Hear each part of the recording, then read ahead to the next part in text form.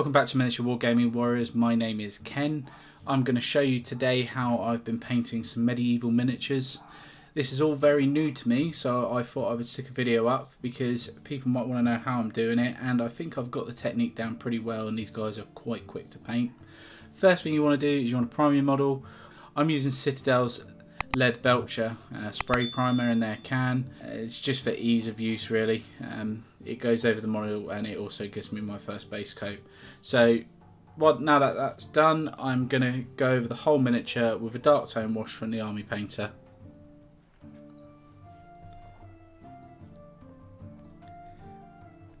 Literally you want to get this all over the miniature, all in like the little recesses. What this is going to do, obviously it's going to tone down the brightness from that lead belcher.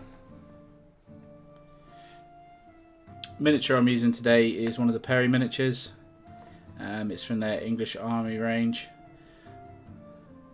for their medievals, like their Agincourt stuff. It's quite nice actually to be able to be doing something a little bit different than what I'm used to. This, like I say, this is all new to me, and I'm pretty happy with the results I've got so far. And this dark tone does sit very nice in the actual recesses for the miniature. Just make sure to get the legs. Okay, now what I'm going to do is I'm going to give that time to dry completely, so probably up to about an hour, and then I'll come back and do the next step. Okay, now that that's had about an hour to dry, you can see all the difference here in the recesses of where the shade has had its chance to do its thing, and it's done it really well. It's made it all dark and it's made the armour actually look like armour, which is really nice. So now what I want to do is I want to get that tone back up. And the way I'm going to do that is another nice easy technique, and that is dry brushing. So for you who don't know what dry brushing is, basically you take a wet paint. For this I'm using Army Painter, and it is going to be plate mail metal, and I'm just going to take a bit on a dry brush and then dab the paper until I barely get anything on it, and then get the mini and just give it a going over just to bring it out so it's brightening up. And I just want to catch all like the edge work, just like this.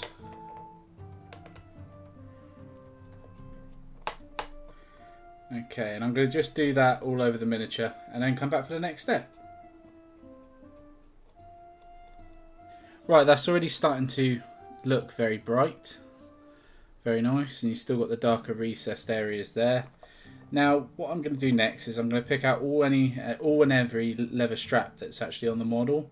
So you've got some here on the back of the legs, you might have some under the arms here, and I'm basically going to go over them with a brown. For this I'm going to use the Vallejo flat brown, but what I am doing with these miniatures, and I've spoken to Seventh Son Martin, also Dom and Steve about this, is instead of doing them all uniform with every miniature having, say, flat brown for those straps, I'm going to use a variety of browns. So I'm going to still make sure they're quite dark browns, but different tones. So I've got the Army Painter browns. I've got all of those, quite luckily. I've got the actual Army Painter complete set, so I'm quite set like that. So I'm going to use, for this miniature, I'm going to use the flat brown, but with others I might decide to use leather brown, fur brown, or you've got oak brown, so just any sort of dark brown, because we're going to stick a wash over it anyway, just to tone it down a bit. But I'm going to do these straps now. So you've got one just there, another one just above it. So I'm going to finish doing all these and then I shall be back for the next step. You can see all the browns. Also got under the arms just up here as well, and just there's around some around there. So that's all like the leather straps. This will be a metal gold strap in a bit, but that's all the straps. And now what I'm going to do is, because these are English, and in the period St George was massive, so he, you know, I'm going to do like a St George's sort of cross on his breastplate here. So, sorry if I got that name right, but I think that's a breastplate. I'm pretty sure it is, but there we go. So I'm going to use Brain Matter Beige. The reason I'm going to use that and not a direct white like matte white from the Army Painter is because off-whites seem to sit better on colours and they're not as translucent. So I'm going to go with Brain Matter Beige, and you'll see when I paint this on in a second.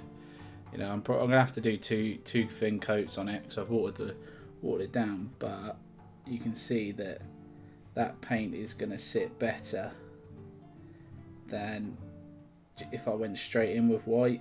You can see already. So I'm just going to paint this up now, get the two thin coats on, and I shall be back after that, and make sure to do the back as well. So I shall see you in a second. Okay then, now that that's had two thin coats, I'm going to now do the St George's Cross just in the centre there. We've got a nice pointed brush for this, and I'm going to use pure red from the Army Painter. Reason for this, I think it's quite a nice red, but you want to just aim for the middle point there, so you can see just on the breastplate, and you want to just gently form a line going down like that.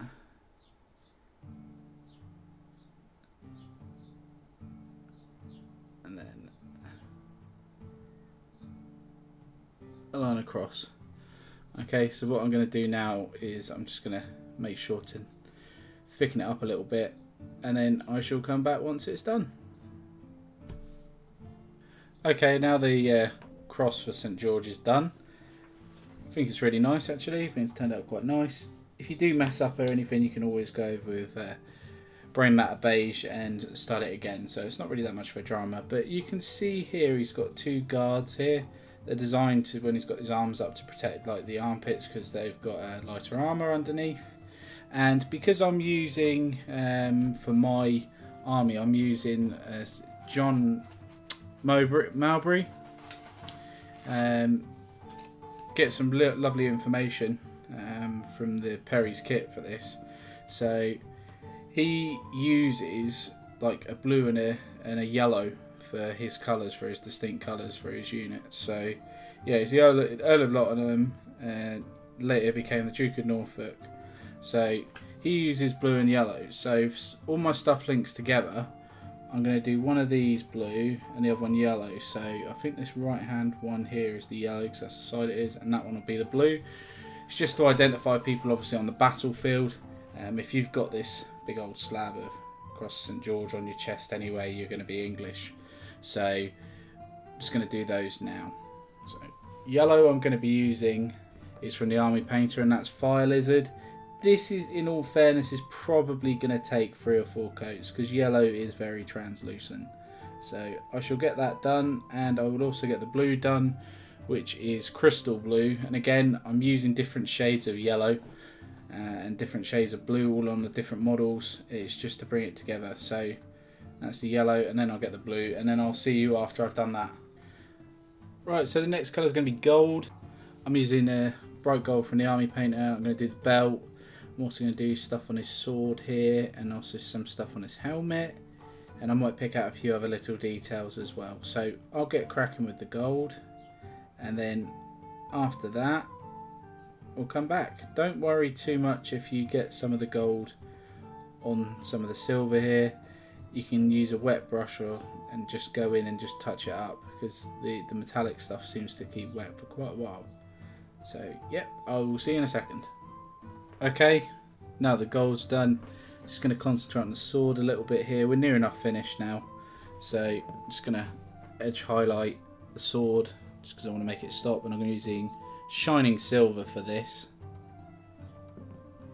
So trick is side of the brush, just along there. So if I can get the middle.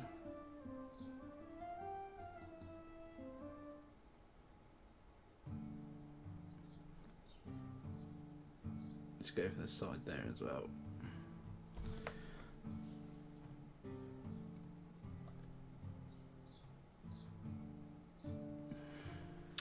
It's basically just to give the sword something a bit different. compared to the armour. Right, there's that.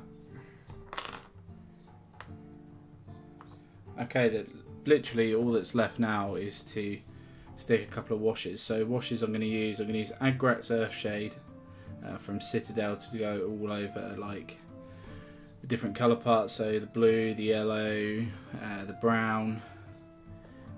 That's going to get all Agrat's treatment, and any of the like gold that I've painted on is going to get a non-oil wash. So I will do that, and then I shall show you the completed miniature once it's finished. Right, okay, here is the completed miniature. Now he's dry and he's based as well. Done it on a base of 2. I've done this for all my men-at-arms in this period. I've painted up a second guy as well to go on the base.